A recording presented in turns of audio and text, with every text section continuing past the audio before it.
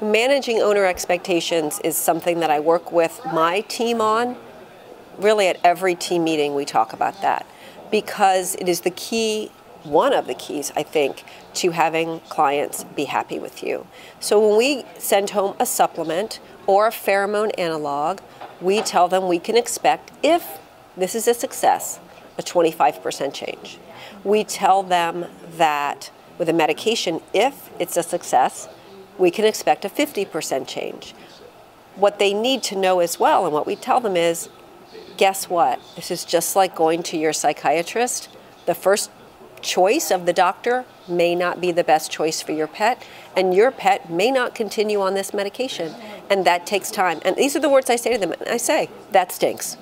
Because I would love to just like when I get a urine culture and it says what antibiotic to give, boom, I'm done. This is not like that. And so this is more like dermatology. Cytopoint works for some patients, Atopical works for some patients, and Apoquel works for some patients. This is the same, okay?